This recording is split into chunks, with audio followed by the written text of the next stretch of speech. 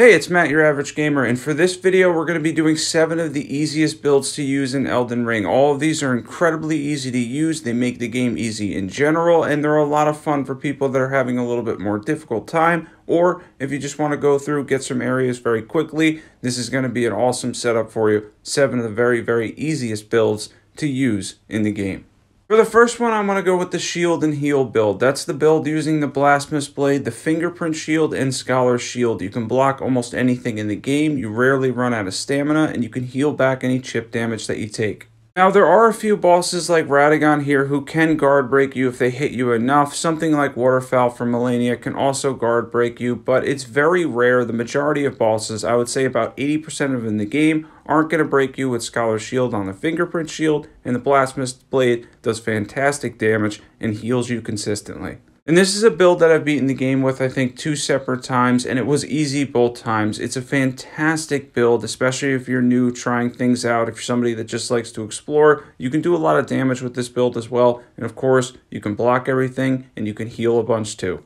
And as you can see with Radagon here, the other thing is the Blasphemous Blade is something that's always going to do a lot of damage too. It's an awesome weapon in Elden Ring. It's one of the best faith weapons in the entire game, and being able to stack that with an awesome shield that can pretty much block anything makes for an unbelievable build. This is definitely on my favorite list of one of the favorite builds I've ever used because it is that easy to use. And now let's get into equipment. For equipment, we have the Blasphemous Blade plus 10, the Fingerprint Shield plus 25, we have a Staff for Scholar's Shield, we have the Shard of Alexander, Great Shield Talisman, Great Jar's Arsenal because this is a lot of weight, Ritual Swords Talisman, and then the Fire tier and Defense tier. Now let's get into stats. For stats, you have to go a lot into strength if you're going to use the Fingerprint Shield, and you want a little bit of faith so you can get some damage out of the Ash of War on the Blasphemous Blade, but overall these are well-rounded 150 stats that can make the game a lot easier for you. This is one of the most fantastic builds to use for almost all of the bosses in the game. It really does work very well, and it is one of my favorites too. And that's a really fun one too. And next up here we have Rogier's build, which uses Glintblade, Phalanx, Ash of War, which does ridiculous amounts of posture damage and can make the game a lot easier in the process. If you're somebody that loved Flame of the Redmanes and you used it a lot, this is definitely going to be your new replacement because it basically does the same amount of posture damage and has the same amount of usage. 30-something posture damage per Ash of War, can stance break very often, and since posture was nerfed across the board, this is one of those ones that was on touch, and it works fantastically for those stance breaks. Be sure, by the way, to be facing whatever you're fighting with these and then trying to cast it again very quickly. And usually within about 3 of them, you're going to stance break. It is fantastic for stance breaking in general. And then you have a follow-up R2 as well if you're using this Ash of War. You can also use a dagger to enhance the critical hits too. Now let's get into equipment. For equipment, we have Rogier's Rapier plus 25. NEC will do. We have the Spellblade set on, the Shard of Alexander, Ritual Swords Talisman. We have the Dagger Talisman to increase those critical hits. We have the Dragon Crest Great Shield Talisman as well. And then you're going to use the Magic tier and then the Faith tier for buffs or Defense tier. That one's up to you. This is a really powerful setup, by the way. If you're looking for, like I said before, the replacement for Flame of the Redmanes, this is no doubt a great replacement. It has the same effect. Now, if you want to enhance the damage on the Glint Blades and then the weapon itself, just use Magic Affinity. Go for like the minimum dex or whatever, and then go for high intelligence. And then we're going to go for a decent amount of vigor as well for this build. At least 50 vigor I'd recommend. Everything else really is up to you. That's a really easy one to use. Getting in those stance breaks too, it's a lot of fun getting those critical hits in general. And just a fun build to use, well-rounded build that you can get by the mid-game. And next up we have the Bolt of Gransax, one of the easiest weapons to use. Does a lot of damage too. Let's get into details. The Bolt of Gransax is really easy because it has a ridiculous amount of range and it has good damage as well, especially for first playthroughs or the beginning of New Game Plus cycles and whatnot. The Bolt of Gransax has fantastic damage, and it's that range that you can utilize it from a safe place too that makes it incredibly easy to use, understand, and get good damage out of. This weapon, by the way, is fantastic for first playthroughs and even second playthroughs. Does have a drop off when you get to around Journey 4 or 5 or later, but even so, it does fantastic damage and has good range. Let's get into equipment. For this, we have the Bolt of Gransax plus 10. Any seal will do. I was using the Black Dumpling for a little extra damage. Ritual Swords Talisman, Godfrey Icon, which will boost this when it's charged. We have the Lightning Scorpion Charm to boost the lightning damage. Shard of Alexander, Lightning tier, and then the Faith tier for buffs, or Defense tier if you want to use that as well. This build, by the way, was done on a level 200 character. I have 2 characters at level 200. I have 7 characters currently, but generally speaking, as high dexterity as you can possibly get, because that's going to boost the damage on the weapon art, which is what makes the Bolt of Gransax so good. You'll want good vigor in mind, of course, because it could be a little FP costly, especially if you're using the weapon art often, but once again, this is a fantastic weapon art, incredibly easy to use, and makes the game a lot easier as well. Next up, full status effect build. This is a really fun one. Let's get into the details on this. Now, I didn't include the scavenger curve swords or any of the jump attack builds because they actually take a little bit of time to learn how to time all the jump attacks and to be able to hit especially smaller targets. But for this, I wanted to include the Spear Rapiers because they are really easy to use. They build up a ton of status effects. You can put pretty much any Ash of War that you want to put on them, and you can basically wait out the clock by using Rot, Poison. You can even throw Bleed in there. These are really easy to use just simply by spamming L1. You can do a ton of damage as well. They have 50 innate rot on them, and even with the nerf to dual status effects, they still build up rather quickly, as you can see the rot here, and you can throw in the poison on one and bleed on another. You can basically just melt the majority of bosses in Elden Ring with ease.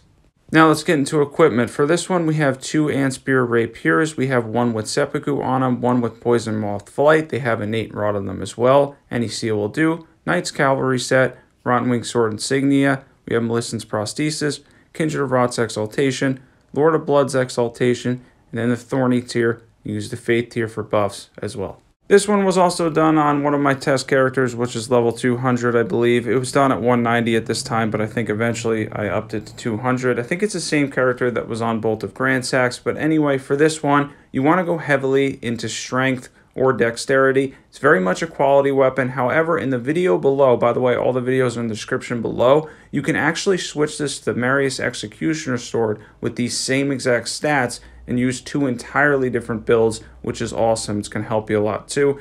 Next up, Darkmoon Greatsword, one of the easiest weapons to use in Elden Ring in my opinion. Fantastic weapon for a mage. I had to include the Darkmoon Greatsword in here for the fact that it has a good amount of range. It's not very FP costly since you can send out the beams for an entire minute after casting the Ash of War, and then it does 30-something stance damage per attack as well. Darkmoon Greatsword is probably one of the safest weapons to use as a mage, so if you're a mage and you've never tried this weapon, definitely be sure to try it out. Given the fact that you get frost damage, even if it is a little bit from a distance, you have that mid-range distance constantly, and you're always able to use it from a safe place while also not using much FP, because once again, you have a full minute to cast it. The Darkmoon Greatsword is one of the easiest weapons to use in Elden Ring. Really fun weapon. Now let's get into equipment. Now for equipment, we have the Darkmoon Greatsword plus 10. Any staff will do here. We have the Spellblade set on because it will boost this. Any seal, Dragoncrest Great Shield Talisman, Godfrey Icon will boost this because it's charged. Shard of Alexander, Magic Scorpion Charm. We have the Magic tier. Then you can throw in the Faith tier for buffs as well. For stats, my mage is my other character that's at level 200, but the main thing here is you're just going to go for the minimum strength requirements and then go for as high intelligence as you can possibly get, because that's going to boost the damage on that awesome Ash of War. Also, if you attack enemies close and you do get that buildup of frost damage, you can use something like Rykard's Raincore or the Magma Shot or any of it to reset the frost and then be able to frost proc again. That's another really easy one to use, and it's definitely user-friendly too. And next up, we have the Rivers of Blood, which obviously has that very spammable weapon art, and still after the nerfs is very, very good for the majority of bosses in Elden Ring. The Rivers of Blood at launch was really overpowered. It was ridiculous. It was proccing bleed like crazy while doing massive damage. It's still good though, even after the nerfs, and that spammable weapon art will do fire damage, physical damage, and a good amount of bleed buildup as well. The Rivers of Blood is probably one of the easiest weapons to use in the game, and you can even just spam L2 if you feel like it. It's an awesome weapon. Let's get into equipment. For equipment, we have the Rivers of Blood plus 10. We have the Dragon Communion Seal, because it scales with Arcane, so why not? The White Mask on, Shard of Alexander, Millicent's Prosthesis,